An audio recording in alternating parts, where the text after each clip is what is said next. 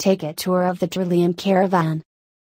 For anyone who believes tiny homes are just a fantasy adventure, part romance, part whim, part flight of fancy, this gypsy caravan with its stunning woodwork, Victorian stenciling and stained glass windows will certainly not prove you wrong.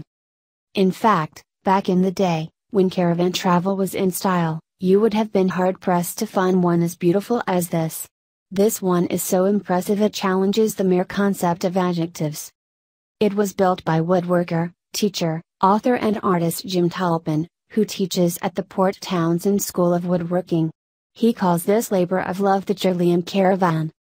Humbly, let's put words aside and bow to the eloquence of photographs. The front door is not only a Dutch door, but a split Dutch door in which the two windows of the upper half opens in two directions. Here's a view of the bed crowded with pillows.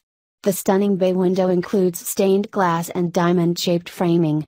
We'll get a closer look in a moment.A. Look at the flooring and the small Persian rug.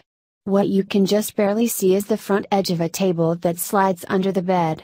It's that darker line above the cabinet, and it's the perfect height for anyone occupying the bench chairs on the left or right. Few homes have bay windows as beautiful as this.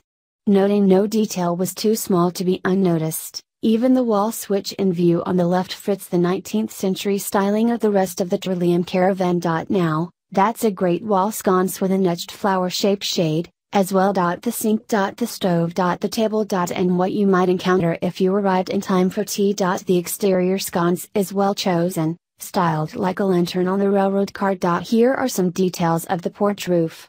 The painted design is eye-catching, but the planks making up the ceiling to this roof are stunning, too. The back window from the outside. Every detail is stunning in this aptly named Trillium Caravan.